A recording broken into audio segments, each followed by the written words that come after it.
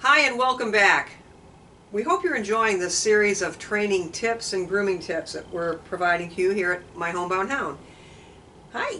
Today's episode I'm calling Hope's Herald. And Hope wants you to know regarding your dog, especially if you have rescued your dog. Love is not enough. And it's true whether you've rescued or gone out and bought a dog, but love is not enough, folks. Love is not enough. Every shelter in America right now, every rescue group in America right now is overflowing to the max with dogs that were loved once. That's a fact. Heartbroken, stressed out, overflowing shelters of dogs that were loved once. No, love's not enough. It's about commitment. It's about patience.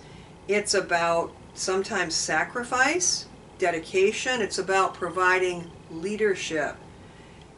Every aspect of their life, every aspect of the quality of their life depends on us. And it's not met with just love. Sometimes it's a lot of hard work. We know you can do it.